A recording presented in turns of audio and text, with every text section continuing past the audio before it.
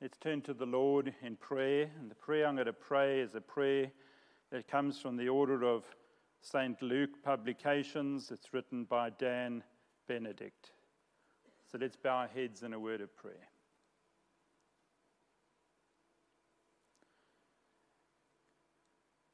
God, whose word cannot be broken, with Jerusalem we are stunned this holy week. Like a city overcome with sudden devastation, we are swept up in the confusion and desolation, wondering what is happening. Liturgy, scripture, and song immerse us in the river that flows to betrayal and the cross. The gospel we have tried to make manageable has overturned our tables of control. The sufferings of Jesus that we try to avoid now engulf us. The fruitless fig tree withers before the majesty of the one whose mission is relentless and uncompromised. Help us with all of your church to watch and pray, to behold anew the unfolding scandal and the ragged good news of salvation. Behold with mercy the agonies of the world, where the suffering of Jesus is being completed, both then and now. Let the Via Dolorosa for us be both acts of devotion and worship, and of compassion and justice, so that Christ's abundant sufferings become the world's abundant consolations. We ask this in the name of Jesus Christ our Lord. Amen. As we said, over the next 4 days we'll be focusing on the Gospel of John.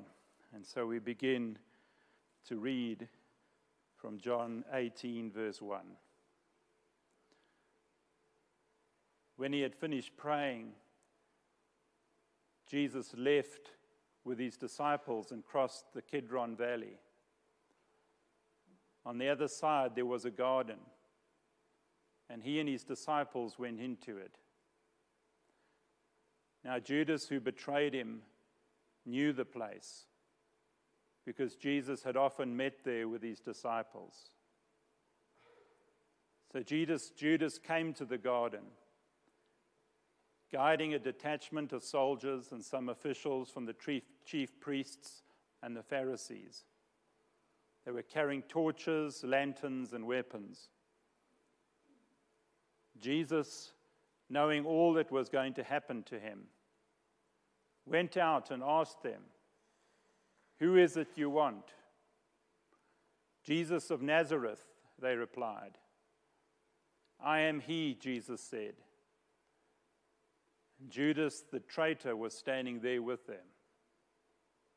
When Jesus said, "I am he," they drew back and fell to the ground. Again he asked them, "Who is it you want?" "Jesus of Nazareth," they said. Jesus answered, "I told you that I am he.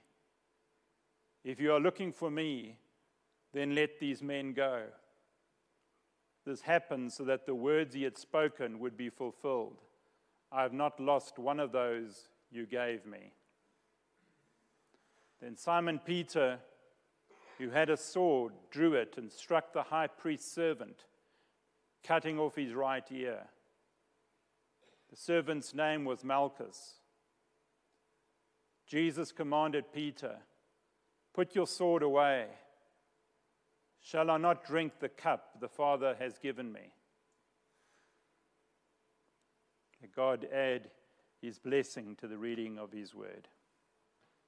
As we read, Judas knew the place to where Jesus was going, having been there with Jesus on many occasions. And so we read he guided a detachment of soldiers and some officials from the chief priests and Pharisees to the garden. It is generally believed that such a detachment would comprise about 40 to 50 soldiers, even though it could be as much as 600. But it's unlikely a whole unit was used to arrest just one man. The unit was possibly mobilized for fear of any possibility of a riot breaking out when they took Jesus. Because we must remember that it was the time of the Passover, and there were thousands of pilgrims in the city. And so they arrive with their torches, lanterns, and weapons because it was night. Again, as we noted last evening, John would not have us miss the absurdity of this encounter, the futility of anyone looking for Jesus, who is the light of the world, with a mere lantern. As the ancient Eastern proverb goes, do you need proof of God? Does one light a torch to see the sun?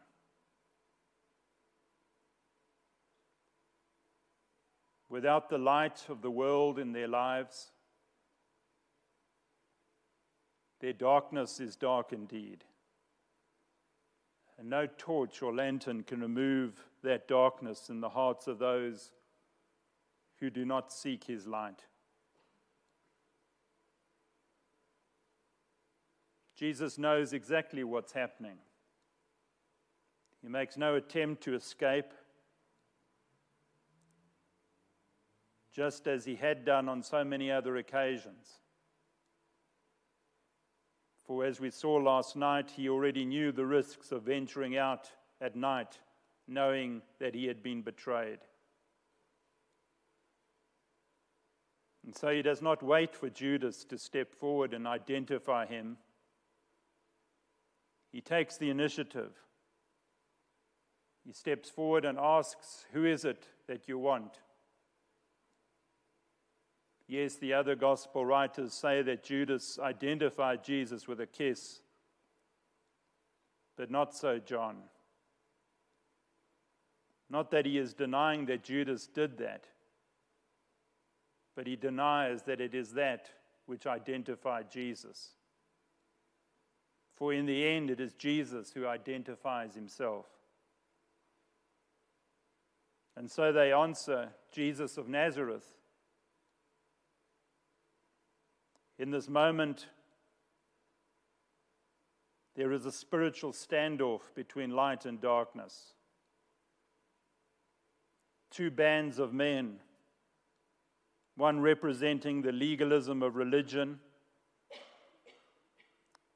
and the other the liberty of relationship. As the soldiers face off with the disciples.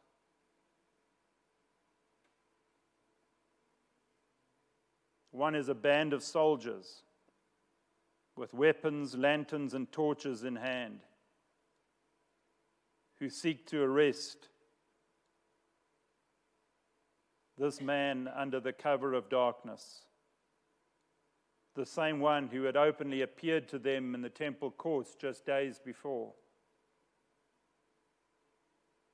And then John puts in parenthesis the fact that Judas, the traitor, stood among them. So how does Jesus respond? He uses a phrase that has such deep significance for John. The very phrase that we have been looking at over the last 5 weeks. He answers, "I am. I am he." That same phrase that God had used to reveal himself to Moses in the burning bush. I am. And so once again, we can only but picture the scene, which is given in some degree by what we've just seen. If it were not so somber and tragic, it might even be laughable. This detachment of battle-hardened soldiers confronting a few defenseless disciples in the dead of the night, and with just 2 words, Jesus has them falling to the ground. We sometimes sing a song, "There's power in the name of Jesus." There's power in the name of Jesus to break every chain, break every chain, break every chain. No wonder Paul would later write in Philippians, "At the name of Jesus, every knee will bow in heaven and on earth and under the earth." So who's in control here? Is it the Roman soldiers? Is it the temple guard? Is it Judas? No, it's none of them. It is Jesus. And so he says, if you're looking for me, then here I am, but let these disciples go free. In giving himself up to his enemies, he ensures that his disciples do go free. Just another act of Jesus that is a foreshadowing of the cross. For isn't that precisely what he did for us? As Paul says, while we were yet sinners, Christ died for us. He set us free. And John is quick to remind us that this itself was a fulfillment of prophecy, that none of the disciples would be lost. But poor old Peter, who we can identify with so well, doesn't quite realize that the situation is entirely under Jesus' control. And in typical impulsive fashion, with reckless abandon, he steps forward and he takes a swipe at the high priest's servant. But we've got to remember that Peter is a fisherman, not a swordsman. And he just ends up cutting off his ear. Did his actions improve the situation? No.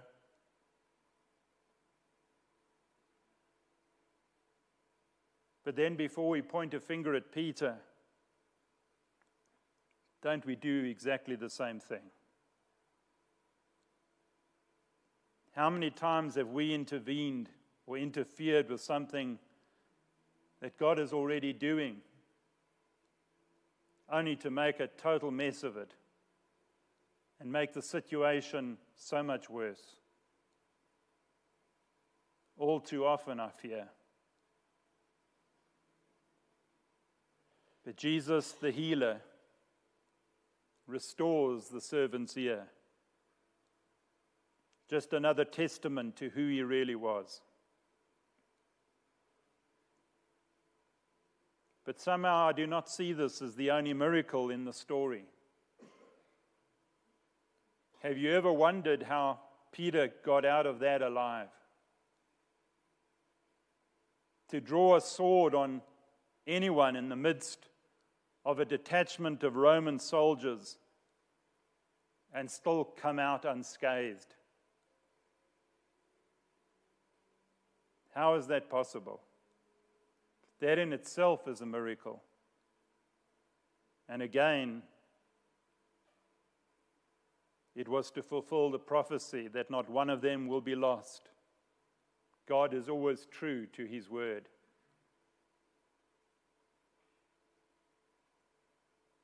But let's just pause for a moment. Whose ear has been cut off? John gives us his name. His name is Malchus, the servant of the high priest. Who was the one who commissioned Jesus' arrest? We read in verse 14 of that same chapter that it was Caiaphas, the high priest. After Jesus healed his ear, can you just imagine how that servant felt? Can you imagine what his testimony was? Can you not picture him rushing back to the temple courts, coming into the chamber of Caiaphas and the other religious leaders to tell them what had happened? And I'm not sure how the dialogue went, but I just made up a dialogue. Maybe it went something like this. So Caiaphas asks, so how did it go? Went off very well. Well, did you get him? Yes, he was arrested by the guard. Did he resist or give you any trouble? No, not really. But one of his disciples did. What do you mean? And you can just see everybody now leaning in, looking at Malchus to hear his response. Well, he kind of took a swipe at me with his sword. But you seem to be okay. How did he miss? Well, that's just it. He didn't. What do you mean he didn't? You're not hurt, so did he hurt somebody else? No, he cut off my ear. Look, Malchus, I'm not blind. I can see that you have both ears. Now, Your Grace, I know that, but he really did. But then the one you told us to arrest, that Jesus fellow, he just touched my head and my ear was instantly restored. 1 minute I saw it on the ground, and the next minute it was back on my head. Can you just imagine the deathly hush in that chamber? History shows, sadly, that rather than that softening the heart of Caiaphas and the religious leaders, that his testimony probably hardened them all the more. Because just hours later, he put into motion the greatest travesty of mock justice the world has ever known. The charade that would unfold would bring about the scourging, the beating, the mocking, the humiliation of the Christ, and ultimately his crucifixion.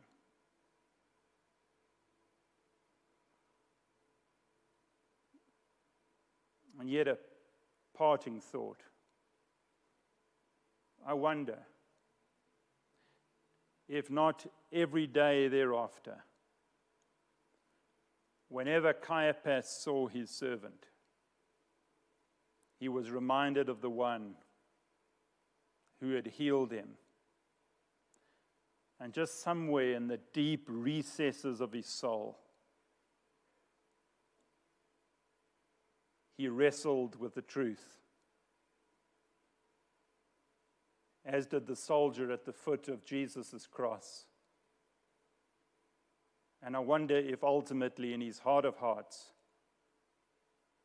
he did not come up with the same conclusion, that surely, this was the Son of God.